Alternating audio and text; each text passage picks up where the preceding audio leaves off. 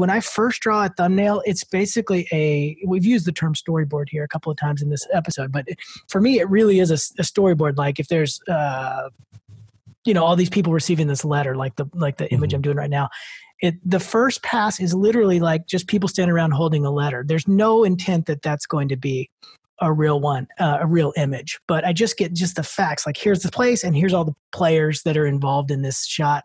And if there's a car there, the car will be there. But the storyboard is not an actual thumbnail that I'm trying to use for the book. It's never intended to be a design. It's just a starting point.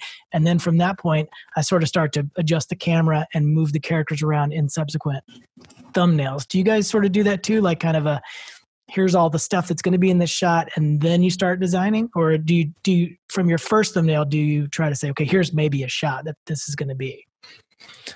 Can I take this, Will? Go for it. Again, it depends on what the usage of that image is for. So if it's a environment that I'm going to return to several times in a story, then I will concept it out and kind of do an orthographic view of it or a 3/4 top-down view of it. So I know, okay, we've got table over here, we've got refrigerator over here, we've got bookshelf over here. But if I'm only going to be there once and never return to it, then I just design for the camera angle that I want.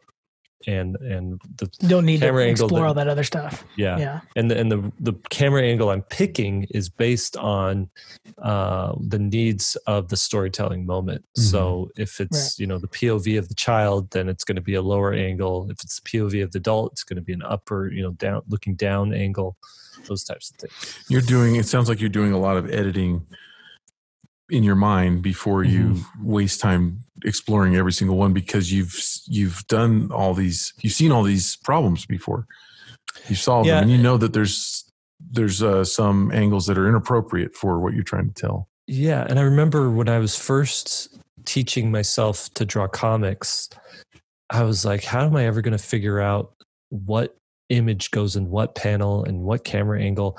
And I was getting so frustrated. And what I ended up doing was I would close my eyes and envision it as a film.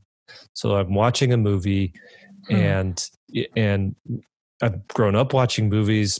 Your brain, I think, kind of understands editing, movie editing a little bit, like camera angles and things like that.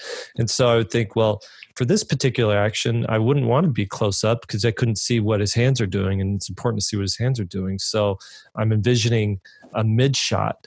And once I have the storyboard in my head, then it's just thinking, okay, how can I fit those storyboards on on a page in an interesting way?